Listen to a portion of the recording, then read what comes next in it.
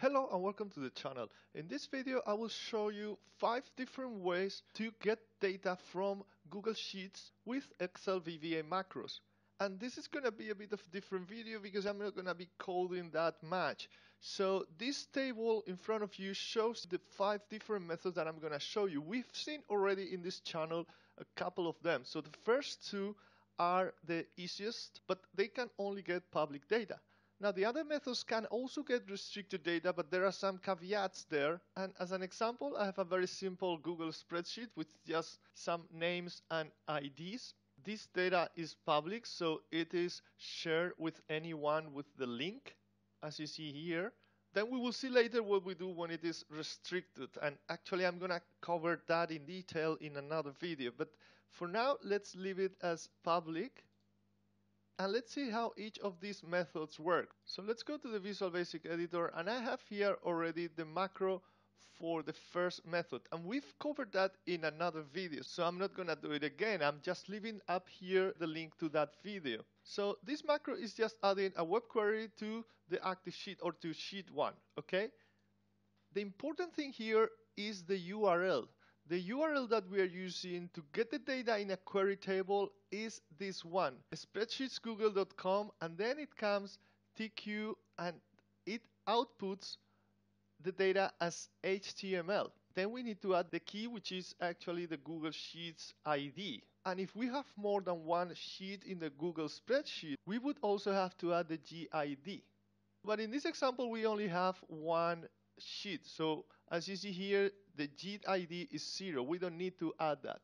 But if we add a sheet here, as you see the link, now this is the sharing or the editing link, it has a different GID. So we would have to refer to that GID if we have the data in some other worksheet or sheet.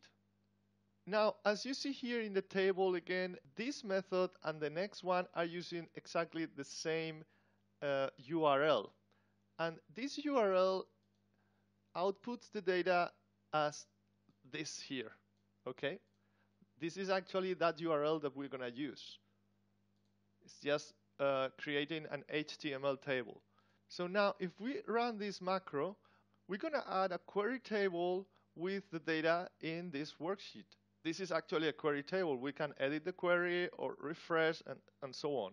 Okay, if you want to know more about it, check the other video. And now let's jump to the second method.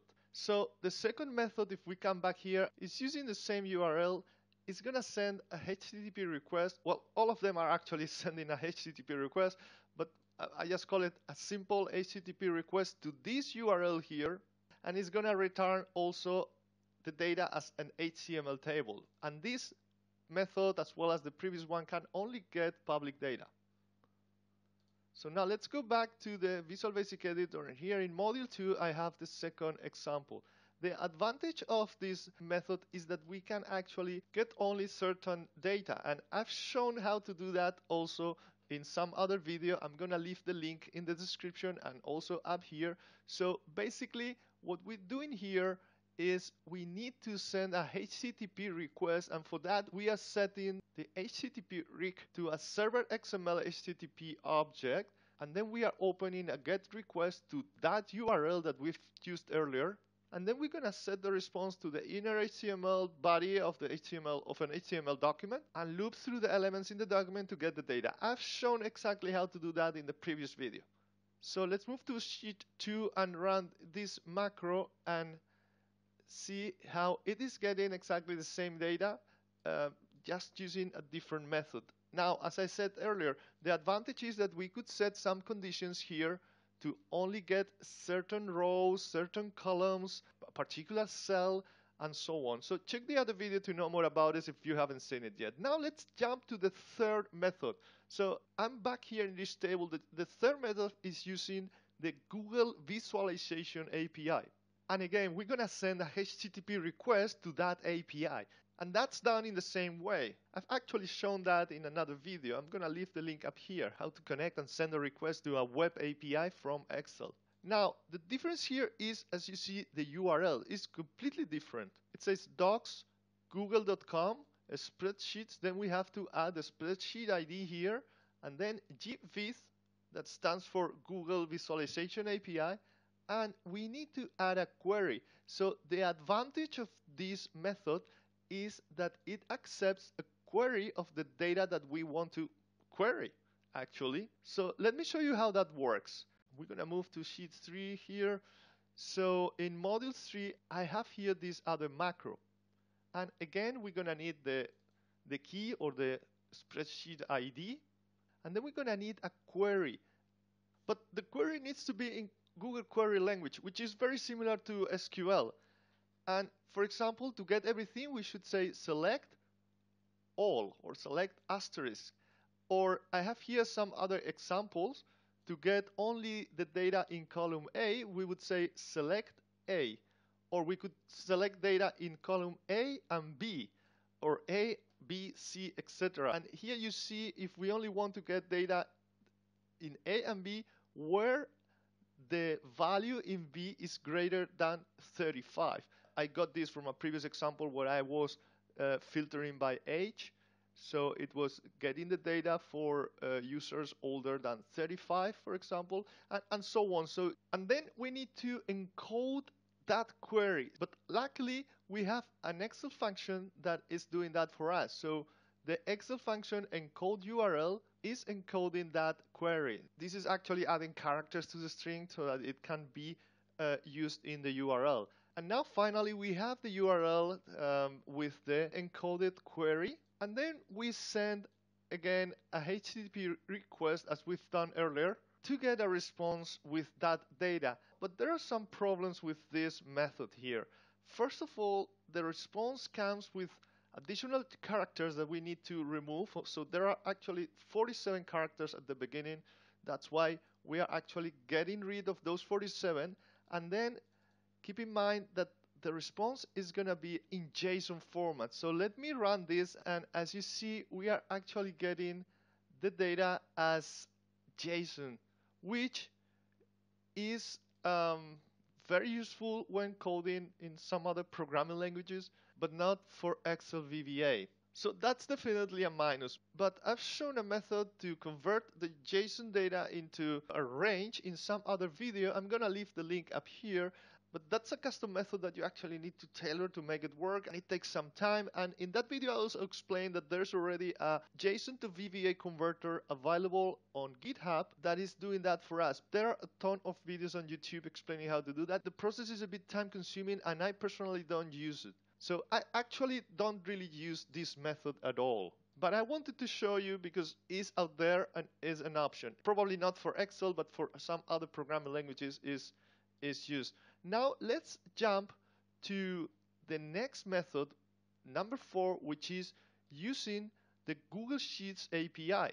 And as you see in the table here, this is using, again, a different URL. So it is sheets.googleapis.com version 4 spreadsheets. And then we have to add here the sheet ID, then values, and here is the sheet name we want to target and the range in A1 reference notation. So this could be A1 through B8 or something, or whatever range we want to target, something like that, right? So that's very convenient to work with Excel. But on the other hand, there are some minus here with this method. The first one is you actually need an API key to make it work. And to get an API key, you need to set up a project in Google Cloud, and then you need to get the API key. The second problem here is that it also returns the data in JSON format. And this would work for a public spreadsheet, but if you want to get the data from a restricted spreadsheet, you would have to set up the authentication with Oath 2.0, which is actually quite complicated also with Excel. So let's see how that looks like. And as you see, it's very similar to the other macros. We have here the sheet ID, which is the key we were using before, so it is exactly the same. Then we have the sheet name, sheet 1 in this case, and then we have the API key. So this is the key you need to get, and don't use this one because I just set it up for this example. It's not gonna work. You need to set up your Google Cloud project and get your API key, and then you use the URL that we've seen, which is sheetsgoogleapis.com, with the sheet ID or key, and with the sheet name and the range that we want to get the data from. So in this case, we're gonna just get data from A1 through A5. That's actually only the names, for example, but you could use any other range. And then, of course, you need to concatenate that with your API key. Otherwise, it will not work. Now, the HTTP request is very similar to what we've seen earlier. And remember that we're going to get the response as JSON file. So let's run it and see how that works. And as you see, we've got here the data as JSON, and it's actually a different format than the one from the Google Visualization API. So this one is more user-friendly, and we've just got the data in the column A, which are the names. So name, Adam, Rose, Paul, Anna. Now, again, you can have a macro to convert this JSON to a range, or you can use also the JSON to VBA converter available on GitHub. But for example, for something as simple as that, I would just create my own macro to extract the data. It's great to use it with other programming languages like JavaScript or Java, but for Excel, I have other methods. And this brings me to method 5, which is the last method. And method 5 consists of creating your own custom API. And the advantage of doing this is that you can set it up as you want and you can output the data as you want. So usually I create my own custom API and I output the data as HTML because Excel has some libraries that allow you to manipulate HTML elements, HTML documents. Now, the other advantage is that you can actually get the data from restricted spreadsheets without having to go through the OAuth Google authentication, and you can set up your own authentication if you want. The URL will look like this. So script google.com macros, and then here it will come a long ID, which is gonna be actually your secret ID, but you can also implement second level authentication, so don't worry too much about that. Now, to do that, let's go back to Excel, and to do that, we are actually gonna use the same, again, HTTP request that we've used before, but in this case it's going to be to the Google Script API. And as I said earlier, you may want to concatenate that with a token to add a second level of authentication. Then if you set up your custom API to output the data as HTML, you can use this other macro down here to loop through the HTML table and get the data. So something similar to what we've seen already in the second method. Now, to do that, you need to go back to your Google spreadsheet and create your Google Script API. You can actually do it directly here, or you can have a separate one, but it's easier and it's actually better if it's going to be just unique for this spreadsheet to do it right here. So you need to go to Google Apps Script, and I'm not going to show you how to do it in this video. I'm going to explain that in another video, because with this method you will be able to get the data from a restricted Google spreadsheet. So in the next video we'll see how to create your Google API, and actually then you need to just deploy it as a, you don't need to do it as an API executable, you just deploy it as a web app. Once you deploy your script as a web app, you're gonna get that URL that we've seen earlier, and you're gonna use it in Excel to get your private data. So these are 5 different ways to get data from Google Sheets with Excel VBA. Thanks for watching.